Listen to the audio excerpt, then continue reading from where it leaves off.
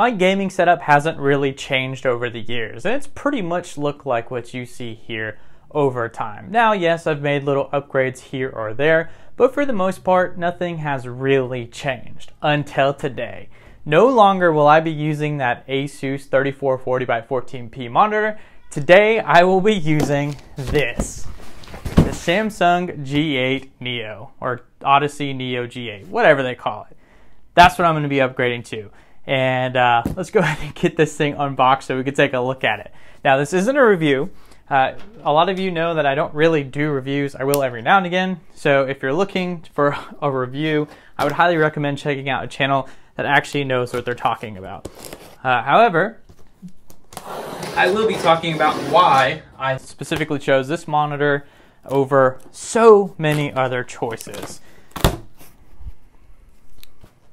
But first, let's get it unboxed so we can at least take a look at what you can expect if you were to get one yourself at home. I don't think you guys can see this. All right, I'm putting it on the floor. All right, on the first layer of styrofoam here, looks like we get all of the accessories that you could possibly want. We have some sort of weird, I don't even know what this is. Looks like some sort of adapter maybe? Or maybe this is a ring that goes on the back. This looks like an adapter actually. This looks like maybe a base mount adapter. We got our stand, which we're not really going to check out. This is also part of the stand. A whole bunch of cables. Heck yes. So I actually don't think I have DisplayPort 1.4. So Samsung providing a cable is really cool. I'm going to need that. And they give us a white power brick. So let's just go ahead and put this aside. Oh, and there's like something to cover up the cables on the rear. Let's put this aside. I'm honestly not really interested in this. I just want to get this set up and going. So let's just go ahead and jump into why I bought this monitor instead of something else and why I waited so long in upgrading. I have no space for all this stuff. Holy cow. Oh my gosh, that curve is monstrous. I didn't really want a curved monitor, especially one this curved. I was hoping to get a flat panel one. And I've been looking at HDR monitors for quite some time, but nothing has really scratched that itch. Nothing has really come out that made me want to upgrade from the Asus monitor. And so I've just kind of been waiting and waiting and waiting, and I was pretty close to getting the G9 Odyssey, but that one just didn't really do it for me. I didn't want another ultrawide. I really wanted 4K. I got a 4K monitor at work, and that really kind of changed my attitude towards 4K. So that's kind of what I was looking for as opposed to another ultrawide. And even then, the specs on that G9 were, well, they were just okay in my opinion. There were other monitors that could do a lot more that were smaller and were 4K and had HDR and all the bells and whistles, better refresh rates, yada, yada, yada. But even those other monitors were still just not what I was looking for. So then finally comes along Samsung with mini LED technology. And that's what this monitor has to offer. Something totally new, not done before for gaming monitors. It's 244 hertz with a VA panel, which is interesting, but you know, shouldn't be terrible, especially coming from an IPS. So yeah, it pretty much has everything I could want in a monitor. HDR support, like whatever Samsung's calling it, HDR 2000 or 1000, whatever it is. And it's got AMD FreeSync Pro, so that means I can still use G-Sync. It's pretty much got everything I could want in a monitor. And the funny part is I actually won't even be able to run this monitor at like 244 hertz because I have an old Titan X Pascal graphics card. Like, I don't even think I can push 4K. Like 3440 by 1440, I can barely get 60 hertz out of Tomb Raider, or 60 hertz, 60 FPS out of Tomb Raider. You know, max settings. Obviously HDR is not enabled because I don't have an HDR monitor, but nonetheless, I don't think I'm actually gonna be able to drive this thing. So that means we're gonna actually have to get a new graphics card in the future, like preferably a 4000 series whenever NVIDIA decides to bless us with those. That wasn't too bad. Wow, this feels flimsy. That wasn't too bad. Assembling this was pretty straightforward. Not really a fan, to be honest, of this glossy white backing, but I'm not going to see it anyway, so probably not a big deal. Wait a minute. Dang it. This goes on there. Anyway, yeah, I'm not really a fan of this gloss finish, but I'm not going to be touching it very often or at all.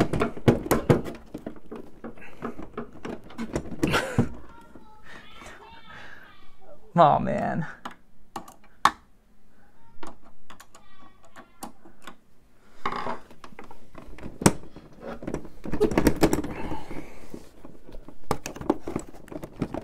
Okay, that was pretty hard to remove. Wait, how does this work? Oh, okay. That doesn't seem right. I don't know how this works. I don't know what this is. We have to read the instructions.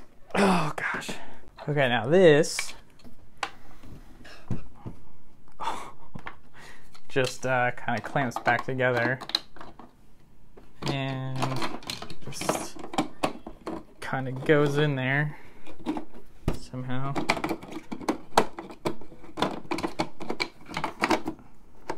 There we go. All right, sweet. This a little wobble to it, yeah? What do you think? Ooh, that adjusts really nice.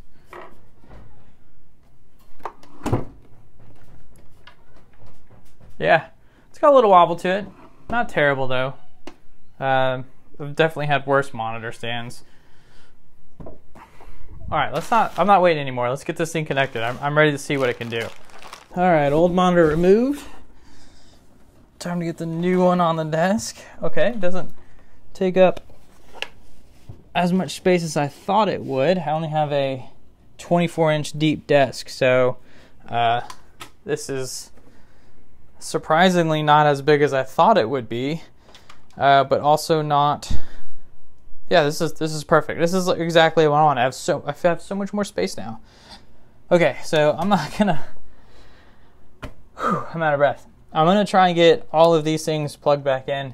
It's gonna be a moment, and then we'll take a look at the actual monitor stuff. So I'm not gonna do any cable management. I'm just gonna get it all working, and then we'll take another look. HDMI is no signal. DisplayPort no signal. All right, everything's plugged in. I'm guessing I'm just gonna have to redo my computer because DisplayPort just sucks. Oh wow, that recognized instantly. Okay, let's change the resolution here to 4K. I don't know what this is. Go away. E. Yes. Wow, that looks pretty good. Let's get in here real quick and see what the gameplay. Oh, should I enable HDR now? No, let's play without Wow, let's play without HDR real quick and just see what it's like. I gotta pull up a chair for this. Okay, I'm only getting 40 frames at 4K. This doesn't look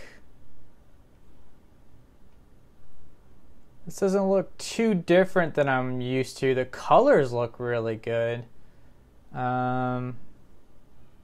Yeah, definitely things seem a lot more vibrant. And I just plug this in. I haven't done like any setup at all. Let's see if there's like a game mode or anything. Let's see. Power off, menu. Refresh rate is already at 120. Adaptive sync is on. Ooh, virtual aim point. Gonna need that one. Gonna need that for sure. Picture mode custom. Wow, FPS, that is bright. Now that is what I'm used to seeing. That looks a lot more similar to my old monitor. Real-time strategy, RPG, sports, sRGB. That'll be good for when I am editing video. Cinema. All right, we're just gonna leave it on. We're gonna set it to RPG. That's pretty dark. But yeah, I like that. All right, let's see here. Let's see if we can see some dark spots or some parts that are normally really dark. Get down there, Laura. Okay, so with this map in particular, I know that, oh wow, okay. So there's usually like this really bad glow right here because it's supposed to be dark, and it has this like really awkward glow. It still looks a little awkward, but mind you, HDR is not enabled. So let me see if we can enable HDR now. Display and graphics. Am I gonna have to exit all the way out? I think I am. All right, we're gonna have to exit all the way out of the game. Gonna need a new background image. Because the new, you know, honestly, this curve isn't nearly as bad as I thought it would be. All right, let's see, stereoscopic. How do you turn HDR? Oh, I can't enable HDR. Is it because my graphics card doesn't support HDR? Oh, that would be a real shame. I bet that's why. All right, let this be testament to me actually not knowing what I'm doing here, because I actually had to enable HDR through the Windows display settings versus using NVIDIA control panel. That's not something I expected, and holy cow, the lighting is so much better already. Like, this felt like there was always like a flashlight effect, and now it's pretty, there's like almost no flashlight effect at all. It looks like an actual shaded or dark area. And I wish I could get back to where I was earlier. I guess it was like down that way, but yeah, it looks like more like, so this is like a fog, which makes sense, and then you can see that it's like dark here. It's not as flashlighted. I don't know what the right words are, and who knows, I'm probably on FPS right now. So let's see if we can switch the picture. Oh, this is sRGB, so let's switch it back to RPG like I had earlier. Yeah. Oh yeah, that's so much darker. That looks way more legit. Like, just the shadows and everything, that's insane. And the colors look good. Everything looks like this leaf. It doesn't look like a real leaf. It looks kind of waxy, but still, like, it just has a much more vibrant color to it. And the shadows are just absolutely amazing. Oh man, that's awesome. All right, so I'd recommend sticking out to the end of this video so you can see some comparison shots between the Asus Ultrawide monitor and the Samsung monitor. There's not gonna be anything technical about it. I'm just gonna show you the difference of what I was going from and now what I'm going to. And that's really it. There's probably not gonna be any talking in that either. Now, clearly I'm gonna need a graphics card update, 4000 series. Here I come, can't wait for that. Not going to get to the 3000 series no matter how much they get discounted, just because I know that the 4000 series is coming out soon. And I'd like to just go ahead and save that money and for the 4000 series so I can get that extra power that that they're expected to give whenever they release. So that way I can run this thing at 4K, presumably at 120 hertz versus 60 currently with the Titan X Pascal, and maybe even higher in the future on some titles, but we'll see what happens when we get there. But as for now, I'm just going to have to put up with what I got and just sit tight, I suppose. And of course, well, videos like this are definitely 100% not possible without you guys. There's no way I would have bought this monitor because it was so expensive. But thankfully, because all the support I get from you guys with donations and just watching the videos, or I guess ads technically, it's really helped me or enabled me to buy things that are normally out of my price range. So I appreciate all of you very much for helping me achieve this. This is really awesome. This is an upgrade I didn't really expect that I would be able to have.